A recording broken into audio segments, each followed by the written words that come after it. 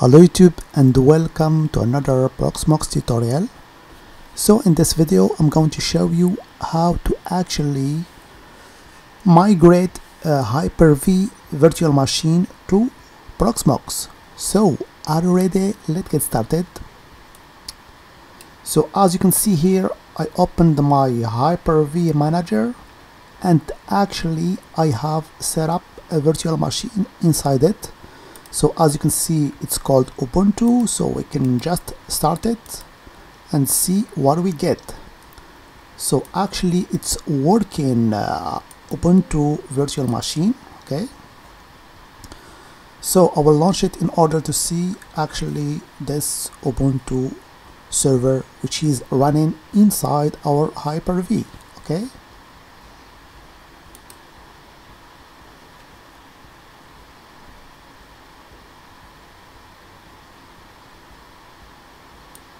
so this is our virtual machine, so we can actually log in into it with our credentials. Here we go. So if we see the specification of this actually virtual machine, we can see that the distro code name is Focal. It's Ubuntu 20.04. okay, so this is our virtual machine that we want actually to migrate to our Proxmox. Okay, so in order to do that, it's pretty actually simple. So first of all, let's get rid of this window here. Let's actually just stop our virtual machine, okay, or actually just shut it down. Okay, so now our virtual machine is off, as you can see, for the state. So first of all, we need to know where the virtual hard disk of this virtual machine is located. Okay, so in order to do that, we right click on it, we go to the settings, and here we go, we have all the specification for this virtual machine, and we have our hard drive, which is actually, as you can see here, it's ubuntu.vhdx, which is the format used by actually Hyper-V. Okay, and here we have the location of our virtual hard disk. So you can see here, for Windows it's located under Program Data, Microsoft Windows Virtual Hard Disk, and we have our VHDx file. Okay, so the next step in order to migrate this virtual machine to our Proxmox is actually to download a program that will allow us to convert this format, Hyper-V format, from this format to a format that can actually Proxmox recognize. Okay, so the program actually that we will be using, it's pretty simple, and it's called Qemu-img for Windows. So of course you will find all the link to this programs on the description of this video. Okay, so as you can see, for this utility, it's used for converting, creating, and consistently checking for various virtual disk format. Okay, so as I told you, we'll be using it in order to convert the VHDx format to the qcow2 format, or raw format actually, and the command you can find it right here. Okay, it's pretty easy, pretty simple. So let's do that on our Windows machine. Okay, so as I told you, the first thing that you have to do is to open your terminal and to go to the location where you have installed actually the Qemu utility. So for me it's under Program Files Qemu, and we use the command. So I'll use this command here, Qemu-img convert, and here of course I'll have to specify the output format, which is here I'm specifying the Proxmox format, which is qcow2 format. Okay, and of course we have to provide as an input this ubuntu.vhx or VHDx file format that we actually have used. And this is the location of it, as you have seen before. It's located under actually program data, Microsoft Windows virtual hard disk.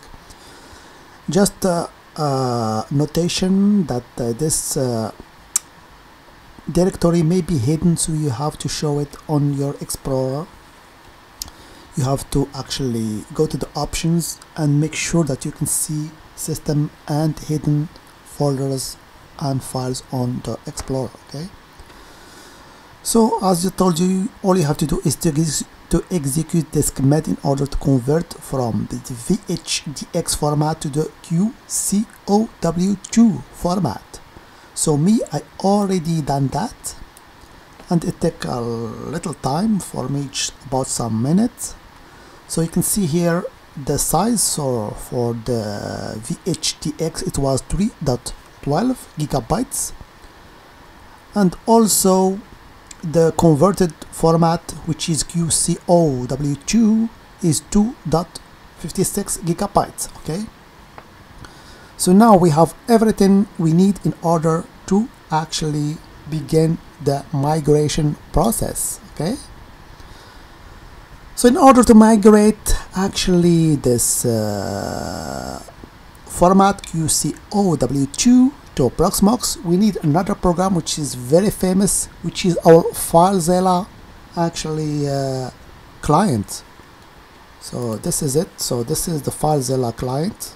So you can download it from the internet for free, and you go here, open file manager, you create a site, and here you can actually specify the protocol, because actually we use this program in order to transfer the image that we have just created, which is this image here. So we have to transfer this image to our Proxmox. So this is why I'm using actually FileZilla. Okay, but before to use it, you have to enter the credentials for your Proxmox and also specify the protocol. So here you have to specify as a protocol SFTP, which is SSH file transfer protocol. And here of course you have to provide the IP address of your Proxmox and your credentials.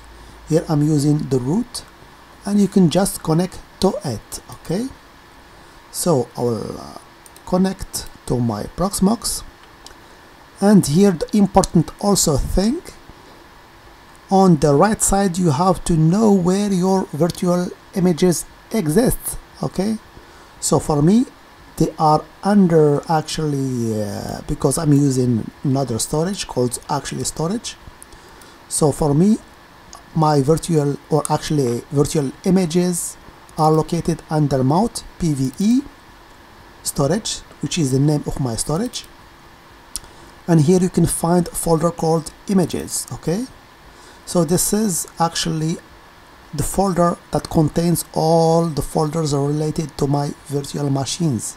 Okay, so for you, if you're using the default one, normally they are located under /var/lib/images. Okay, so let me just, before transferring the image, let's go to our Proxmox. So let me go to my Proxmox. Here it is, and actually I will begin the process by creating a virtual machine. So I will click on my node and I will create a virtual machine. Okay, and here the important parameter that you must actually know is this virtual ID. That is very important because it will allow us to create a folder associated to this virtual machine. So let's name our virtual machine, for example, Ubuntu. I will name it for example Hyper-V, in order to distinguish it from the other virtual machines. So this is the name of our virtual machine, which is Ubuntu Hyper-V. So we go next. So I don't need any media, and here for the guest OS I will just keep it Linux, and the kernel is 6.x. Okay, I will go to the system. I can leave that as default, I will go to the next. Here for the disk, I don't need any disk because I will use the disk that we have just converted. So I can get rid of this disk here. For the CPU, you can leave the default or just choose actually the host CPU. I will go next. For the memory, you will adjust it depending on your needs. Then you go next. Then here for the network, you can choose whatever network that you want. So I'll choose the default one, which is VMBR0. And we go next. So we have now everything in order to create our virtual machine. So we click on finish.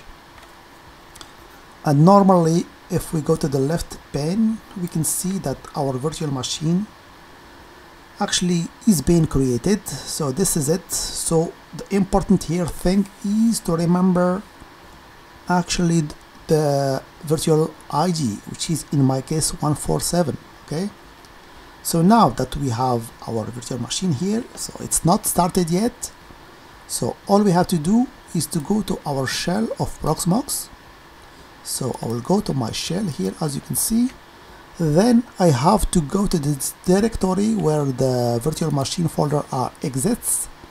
Okay, so for me it's on /mnt PVE storage images. Okay, so we have to go to this directory and create a folder associated to your virtual machine that we have just created.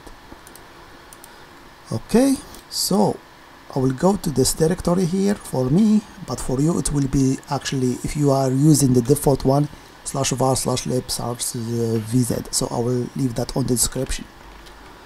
And I told you we have to create a directory corresponding to your virtual machine ID. So in my case it's /147. Here we go. And also you have to make sure that you have the right permissions for this directory actually. So this is the right permissions for this folder here. Here we go. So now we have finished with the creation of our folder. So we will return back actually to our FileZilla in order to transfer the file.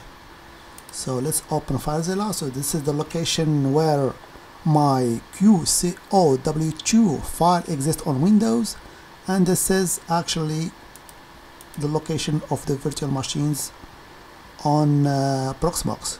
So here you can see that my folder doesn't appear.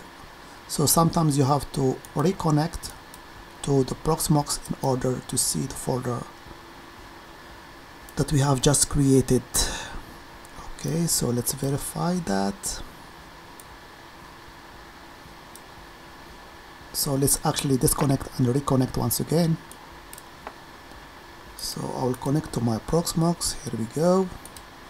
I will go to the directory mnt PVE storage images. Okay, and indeed you can see now that I have this folder 147.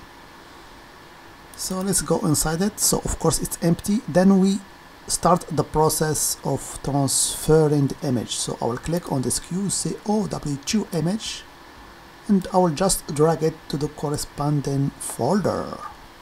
So now all we have to do is to wait for the process to finish. Okay, so it's transferring here 2.6 gigabytes of data to the corresponding folder. Okay,